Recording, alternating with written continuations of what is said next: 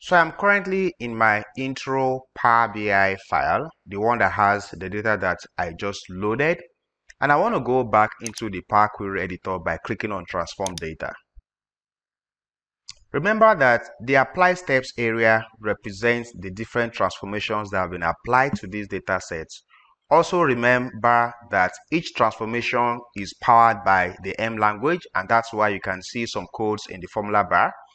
So if I go into the Advanced Editor, which I can get to by coming to the View tab here and clicking Advanced Editor, I'm going to see this script, this M script, that basically translates to having all my transformation steps up until the final output that I have.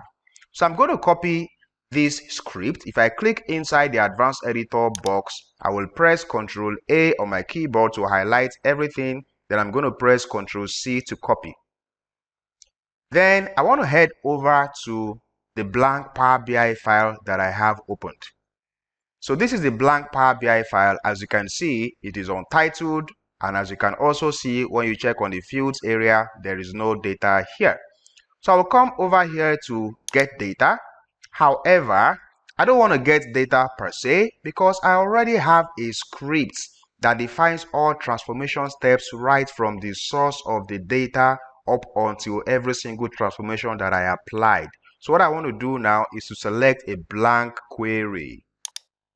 So with my blank query selected, I have my Power Query editor window for this my blank Power BI file opened, waiting for me to write my M codes.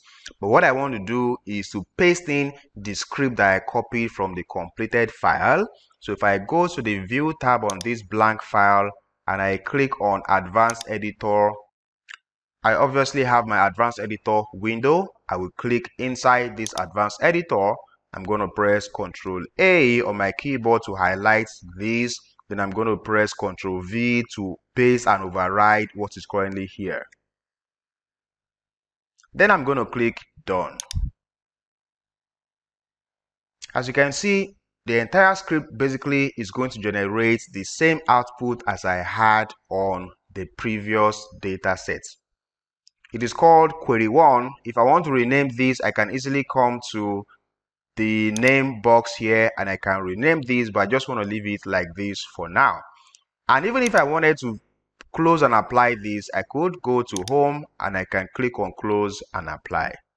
However, because I am an advocate of laziness, I will also like to show you the lazy approach of doing exactly the same thing. So let me go back to the other original file. So this is the original file. I'm going to close the Advanced Editor. This is our original query, and all I need to do is to right click on the name of this query like this, and I'm going to see an option to copy. So when I select that copy option, I will go back to my new file, and I'm going to right click within the queries panel. Just any empty place within this panel is where I will right click, and I'm going to select paste.